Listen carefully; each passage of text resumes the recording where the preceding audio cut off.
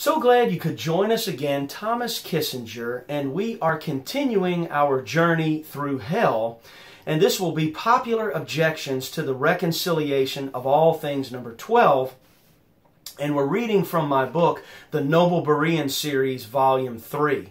And we're going to go over the Greek word Gehenna in this teaching.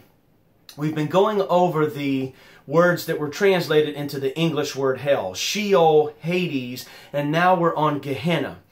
And it's very important that you see what this is talking about. The Greek word Gehenna, where it came from, what it originally meant, and then you can see as it got translated into this English word hell that it really should not have. So let's look at the history of it, what it meant, and how we can understand it. And we're reading from a section here that I have in my book, and I'm quoting from Hope for All Generations and Nations, Gary Amirault. And this will be Gehenna Part 1. Israel, during one part of its history, began to mix the worship of Yahweh with some of the customs of the pagan nations around them. They molded a statue which was half man and half bull. They called this god Molech, or the initials for it was MLK. The original Hebrew had no vowels. One had to put in the vowels from memory.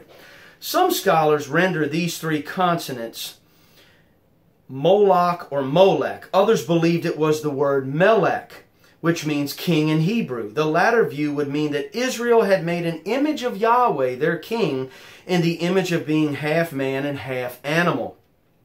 Either way, they felt they had not abandoned the worship of Yahweh. They felt this new practice was harmonious with the other religious traditions of the Hebrew faith.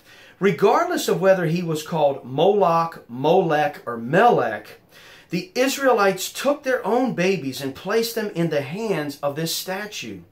Beneath the hands was a pot under which was a very hot fire. The child would fall out of the hands of Molech into the burning pot. As the child screamed with pain, the adults would go into a sexual frenzy as the sounds of the burning children mixed with the beating of drums.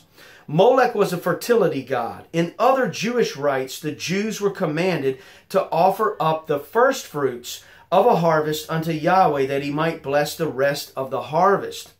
The Israelites extended this practice by offering up some of their children as a burnt offering. Yahweh told Jeremiah the prophet he was going to destroy the city in which they were committing these horrible acts. The location where these rites were performed was in the valley of the son of Hinnom, also called Tophet in the Bible, right outside the southwest wall of Jerusalem. When speaking of Israel burning their own children, Yahweh said that such a thing never entered his mind. So if God prepared a place in which he was going to torture billions of human beings he created, how could he say it never entered his mind? Obviously, God never intended nor ever will eternally burn and torture men and women he created. This cruel teaching came from the same place from which Israel got the idea of burning their own children. That is, from a mind which was not subject to the true God, from a depraved mind. When Jesus in the New Testament used the word which has been incorrectly translated hell in most Christian Bibles, the place he was referring to was this valley in which Israel burned their own children, not God. The place called Gehenna, translated hell, was the Greek form of the Hebrew Gehinnom. This valley became a disgraceful reminder to Israel of what their forefathers did. It became the city dump. Jesus warned the very generation in which he lived that if they did not repent, they would find themselves thrown into this valley of garbage which burned day and night. To tell a Jew something like this was the absolute worst of insult. It meant that their lives were worthless. A Jew's honor was very important to him, especially at his death. It was not uncommon to hire professional mourners at one's funeral. Imagine paying someone to cry tears at your funeral. This is an example of how vain God's own people were during Jesus' physical presence on earth. Jesus told some of the most religious people of his day their lives were only fit to be thrown into the city dump. What an insult and what a prophecy.